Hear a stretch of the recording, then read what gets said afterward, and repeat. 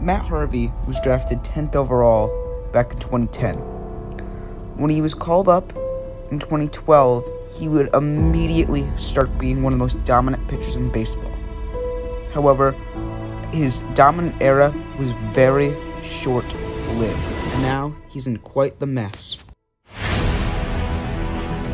Harvey went from a Mets icon to playing terribly to being cut. And now he's in a scandal so big, he may never play baseball again in the majors. This is Baseball Breakdown. Harvey was drafted 10th overall in the 2010 draft by the New York Mets. He'd wind up taking all the way to the August 2nd deadline before he was signed by the Mets. Harvey would, by 2012, be the number 38 prospect in all of baseball. He posted an ERA under 4 in all levels of the minors. He performed relatively well in the minors. He was a high draft pick and the 30th prospect in baseball, and people were pretty hyped when he came up in 2012. He'd live up to the hype and more. In just 10 games, he would post a 2.73 ERA, as well as 70 strikeouts in just 59 and a third innings. However, he'd really come out and dominate in his 2012 season, as he posted 2.27 ERA in 26 games then, while striking out 191 and 178 in the third innings. He'd also have an MLB leading FIP at 201 and an MLB leading home runs per 9 at .4. As in over 175 innings, he would only allow 7 home runs the entire season.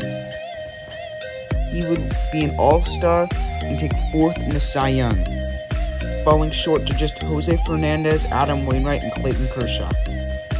2014, he'd show similar dominance with a 2.71 ERA and 189 and a third innings, while striking out 188. While his numbers weren't as strong, he'd still have an 140 ERA plus, meaning he was one of the better pitchers in baseball. In his first playoffs, he would wind up playing pretty well with a 3.04 ERA in 4 games, and he would help take his team to the World Series, falling just short to the Royals. This would wind up being his only postseason experience in his entire time in the majors. The hype on Harvey for the 2016 season was massive. He was only 27, and he'd been dominant the first 3 years of his career. He was certainly looking on a bright future. However, 2016 would take a drastic turn for the worse.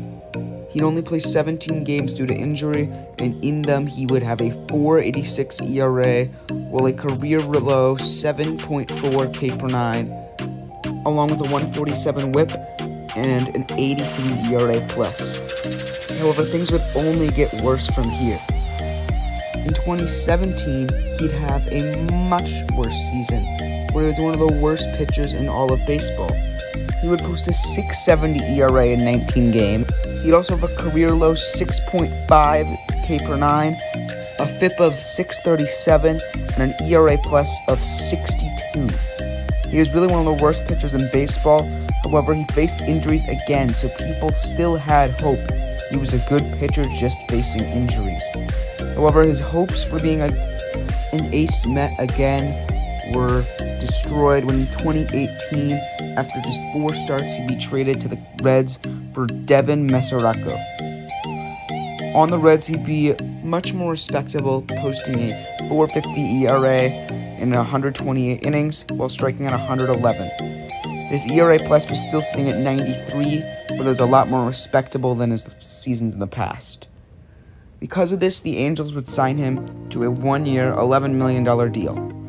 However, they would soon regret that, as he wouldn't even make the rest of the season on that team. He posted a 7.09 ERA in 59 and 2/3 innings, while only striking out 39. He'd wind up being cut before being signed to a minor league deal by the A's. In the minors, in just 5 games, he was strong enough to get a contract in the majors by the Royals, where he would post an 11.57 ERA in 7 games.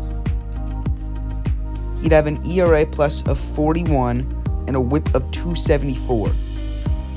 In 2021 with Baltimore, it wasn't much better, having a 6.27 ERA and 127 2/3 inning with a 71 ERA+.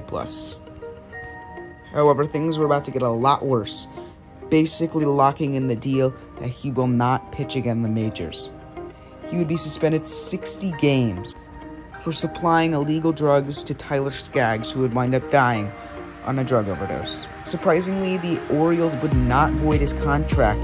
However, he's currently pitching in the minors, and while he's playing well, his past is not good enough for me for him to get another chance in the majors. Some players like Domingo Germán or Odubel Herrera are good enough to come back from these suspensions. However, I don't think Matt Harvey is. He's been very bad, and he's lucky to even be pitching at a minor league level. I don't think he's good enough in the minors to get another chance in the majors, and he's also proved he's not a good person. Or at least someone who's made a monstrous mistake that's going to possibly wind up costing his career. Matt Harvey's going to have to pay the consequences for his actions, and he should be lucky he's playing in the minors still. He may pitch again, he may not, but either way, Harvey's legacy has been ripped into pieces due to the last 5 seasons, and has destroyed any chances of the young future he had of being one of the best pitchers in baseball. Thank you guys for watching, and like and subscribe.